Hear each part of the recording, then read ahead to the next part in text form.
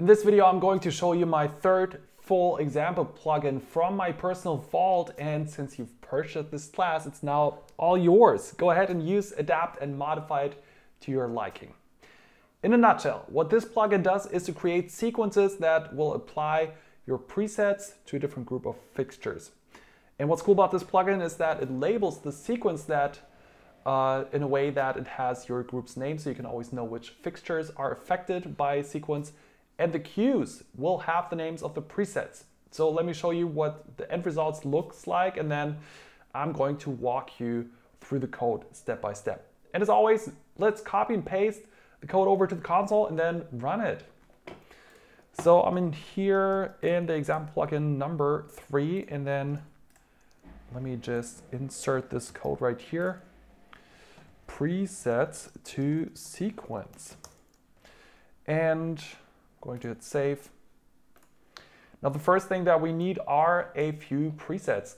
Again, the idea is that you have presets, and sometimes it's a little hard to kind of assign them or apply them to your fixtures unless you want to use a live programmer, which can get a little messy after a while, in my experience at least. So that's not really my style. So let's just create a window. I'm trying to think, maybe we can reuse this window. Okie doke. So I'm just going to open up the pools presets. Correct. Now I'm going to store this in here. Perfect. Now let me just take this group and let me rename that. All right, let me actually just select a different kind of group here. I'm just going to essentially pick the odd dimmers. So I'm just going to go odd in here. And this is just to show you that, or kind of show you why this plugin is so useful. All right, let's go ahead and let's see. I'm going to just create 3 different presets, which also don't make all that much sense, but it's just for demonstration purposes. So one at 30%, one at 60, and then one at full. Alrighty. Now what this plugin does in a second is it takes a group and then a preset range. And in this case, we are going to take this odd group and then this preset range up here, and this will be assigned to a sequence.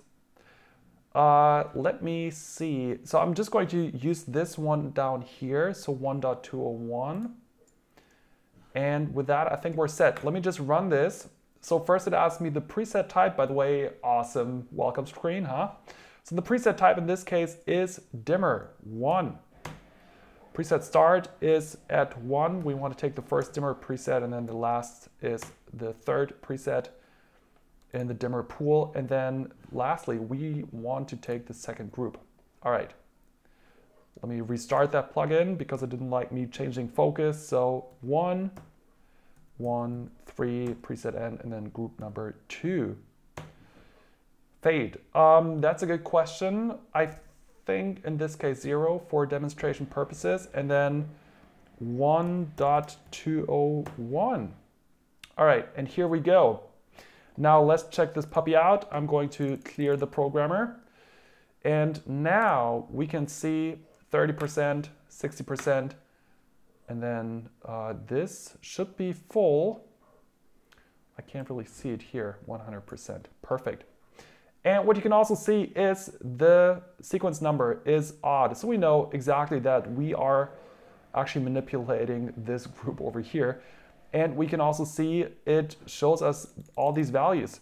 So that makes it really easy to, for example, with the X buttons, actually set your different values. And let me just show you what that looks like for when we actually insert a fade value. So again, presets to sequence.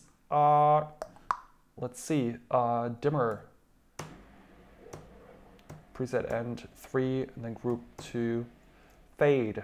Yeah, let me just go with the 5-second fade and then 1.201. By the way, notice that in this case, all the work was done by my right hand on the numpad, and that's really the best way. Ideally, your plugins can only be controlled with numbers because that makes them really fast. Now let's check out if this actually worked.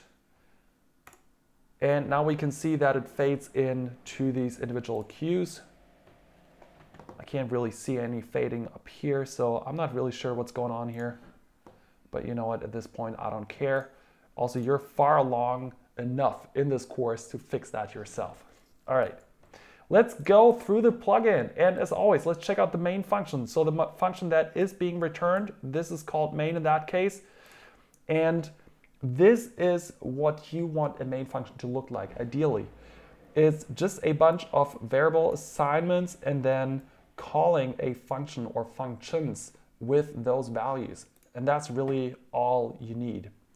So first we're going to print the welcome screen. I don't think that's going to need any explanation. We're getting a preset range, group number, fade time, and the target executor. And then we are plugging all of that into the create sequence from presets. And the code itself is actually not that complicated. But again, I don't think that the true power of plugins lies in complicated code per se, but rather in the way that they can automate your already existing workflows. So let me just go through the functions here real quick that actually get all of the data from the user. We saw this exact pattern before. I wonder why. Perhaps I actually took that and put it into another example to reuse it. That's right. And then essentially up here, we only have the print function and then the print welcome screen. All right, that looks good. Now, one thing that I'm noticing here immediately, which I just showed you differently in a previous video called one function to get all user inputs, you can already tell that this has been a while since I built this plugin, because essentially all of this stuff, I could have gotten all of that sort of from the user in one function. The problem with that probably would have been that the function would have been named something like get user infos or get user input. And while that is fine, this version is sort of telling me a bit better what's going on here. So kind of use your own judgment there. And that's essentially it, I guess. The only other two functions that we have here is the get object label. And all of that is essentially, this stuff right here is actually also part of the example plugin from MA2. If you can't find it, just copy and paste this function over to wherever you actually need to get a label for something. I made sure to also do a set object label like that. These two make a nice pair. And I mean, that's just a label command, nothing major. All right, let's take a look at the create sequence from presets. All we do here is, first of all, assemble a bunch of object names. And I think that's also a good idea to group that. And essentially it's the group name that we get from the group number that we just get as like a number in here. And then we also get the label and then the executor name. We also write it out. And again, this is similar to functions. So whenever you use a certain value more than twice, let's say you use a certain value 2 or 3 times, it's probably a good idea to put it into a variable, because then you can only mistype it once.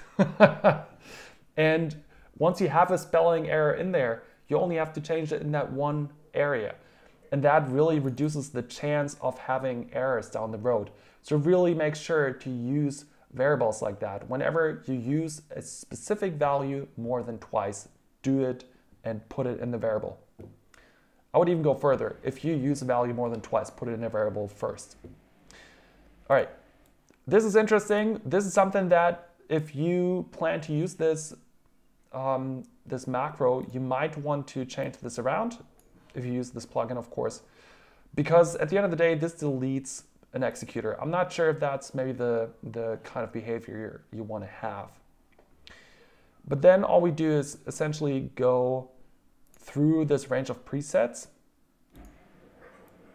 We have a queue index, so we want to start with the first queue, obviously, in the sequence that we're creating. And you can also see here inside of the loop even, I first of all make sure that I set these variables, because as you can see, I use them in quite a few places. And so again, if I define them up front, because I do use the same value in multiple places, there's only one place for me to mess up the spelling and maybe to forget to add these little white spaces so that the command actually works. And then all we do here, again, is clear all, and then we take the group and essentially make sure that we put the presets into the programmer for that group. Then we store that in the executor in the queue name, and the queue name, by the way, is just the queue index which we are getting from this loop, and then combined with the keyword queue. So this is really nice to read. And then what we also do is essentially assign this label. And this is really where you need to know what queue you're working on. So if we didn't want to label them, we could also just go store, store, store, store, store. But the important part here is that we want to know what queue kind of applies which preset. And that's why it's really important that we keep the queue index up here so that we actually know what queue to label. And then most importantly, we count them up. And then this is interesting. We actually, right, so since we kind of create the executor in this loop, we wait until after the loop to actually label this executor using the group label. And that's essentially it.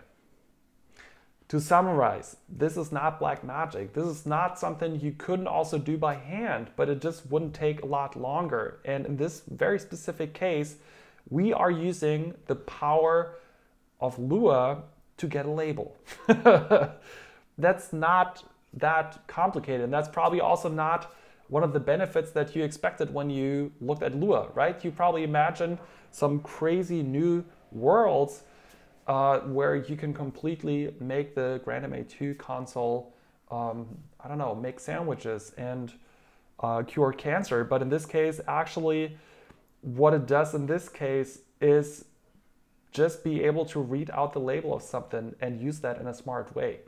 So it's really not that much of black magic here. It's just really simple, straightforward features that do save you a lot of time. Just imagine how much time it would take to always take your presets, take your groups, store that in the sequences and label it correctly, just so that during the live show, you don't get confused.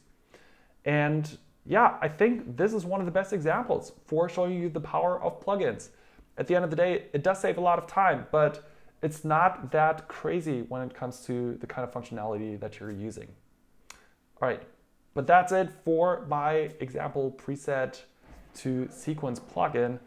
Again, feel free to take it, make it yours, modify it, adapt it, use it in a completely new way. You purchased this course, and so this plugin is also yours to use and mess around with.